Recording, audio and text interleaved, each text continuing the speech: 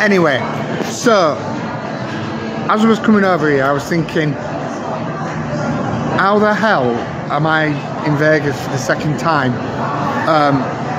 8 years ago, you know, even thinking past not using was a massive thing. I didn't think it was going to be possible.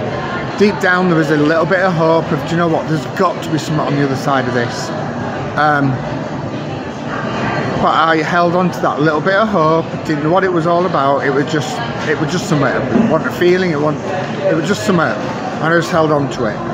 And as we were kind of thinking about, you know, this is my second time coming to Vegas. 8 years ago, and even probably thought about even getting out of the country, let alone getting to Vegas. Paying it for myself, which was a massive thing, but actually presenting, you know, even 4 years ago, coming to Vegas wasn't even on my kind of radar, but I'm still here. And me and Anne-Marie were talking about it earlier, and when I came into recovery, I knew what I didn't want, but I didn't kind of get too caught up on what I did want.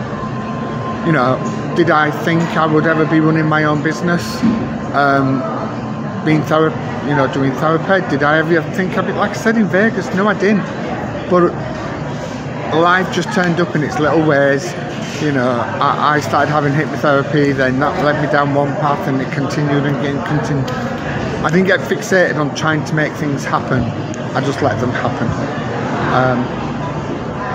And you know, it's a powerful, beautiful thing. And it's kind of when you get to places like this that you just realise how far you've come.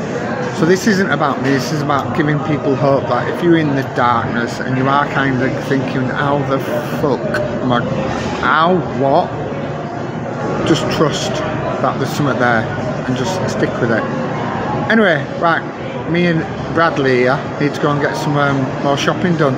We've shopped, let me tell you, we've shopped. But it feels like it's about 8 o'clock at night, but it's not, it's only 1 o'clock. Tiredness, it's going to be not pretty later. Anyway, goodbye.